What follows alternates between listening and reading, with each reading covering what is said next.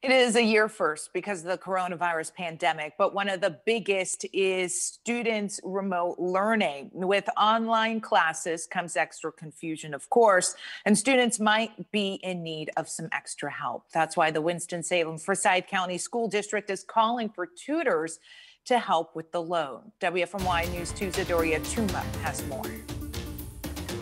The Winston-Salem Forsyth County School District is among 18 in North Carolina looking to hire more tutors.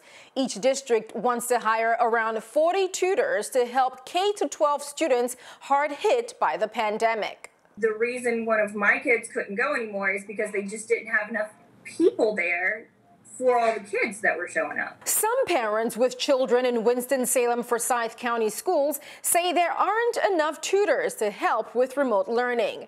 Learning center coordinators say that the pandemic has made recruiting tutors harder, especially for in-person interaction.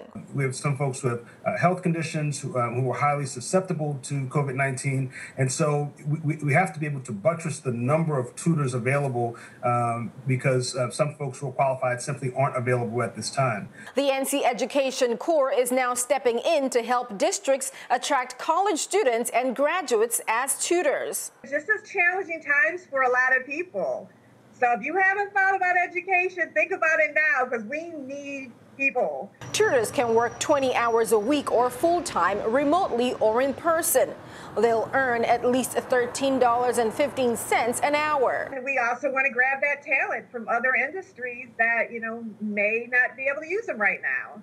So this is a win-win. Let's introduce you to education. Now, if you're interested in becoming a tutor, the application window is open until December the 7th.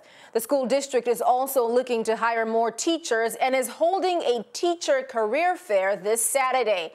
They're also planning to hire more school bus drivers in the coming weeks.